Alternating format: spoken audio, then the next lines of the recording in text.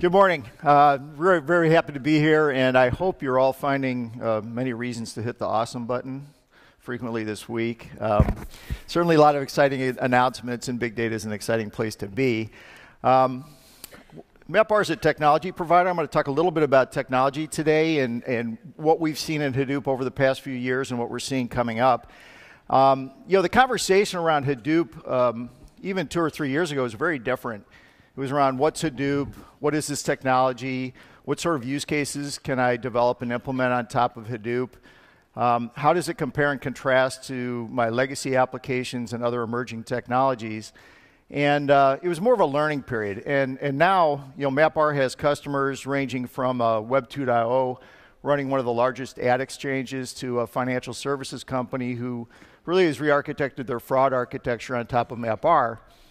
And the conversation's changed. Now it's about the need for one platform to handle the broadest set of big data use cases and needs. And some of the problems that we've run into over the last few years is that customers, either due to technical limitations or other reasons, needed to implement a number of data or compute silos. So it might be that they couldn't find a big data technology with a broad enough set of APIs and a combination of batch, interactive, and real-time capabilities to really service the broad set of their use cases. So they had to implement multiple technologies. Or even with companies who have standardized on Hadoop, they may have to implement multiple clusters due to lack of multi-tenancy features. Perhaps, for example, they need to segregate a production application from more of a data exploration or decision support application. So let me tell you where we are and where we're going with that. Hadoop really started as a batch predictive analytics platform. So you'd batch load data into Hadoop, and you deploy, let's say, a clustering algorithm or use a recommendation engine that you just heard about to do a number of very, very important applications. Targeted marketing, trade analytics, fraud analytics, things of that nature. And we continue to see that as being a tremendously valuable use case for Hadoop across industries. But even in our version 1 product, we added a POSIX-compliant data platform.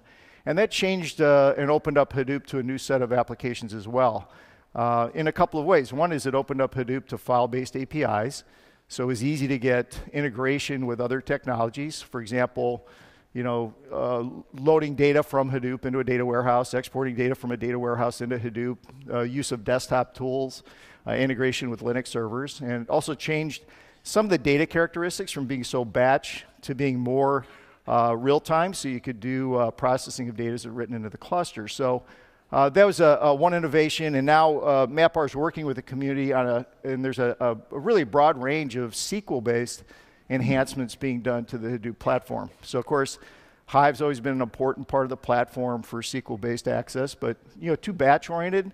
So now you're seeing a number of initiatives around interactive SQL and also around full read-write, both from commercial vendors and also from open source projects.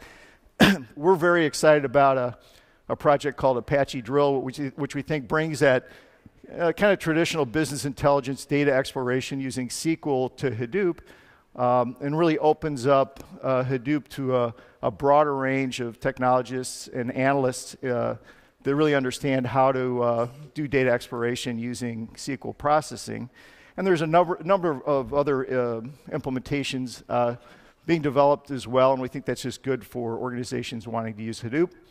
MapR also uniquely did an upgrade to the database component of Hadoop HBase, and by improving the operational characteristics there, we're seeing some really new use cases. In fact, we're working on a telco billing application on top of MapR, and you can imagine 20 years ago, a telco had maybe, you had one phone in your household, you maybe made 100 calls a week.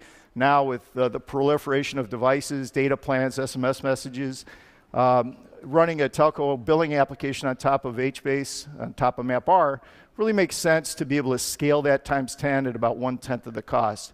And we're not done yet. There's going to be more integration of search, real-time streaming, and really on the quest to really provide a data platform that can service the broadest set of your application needs.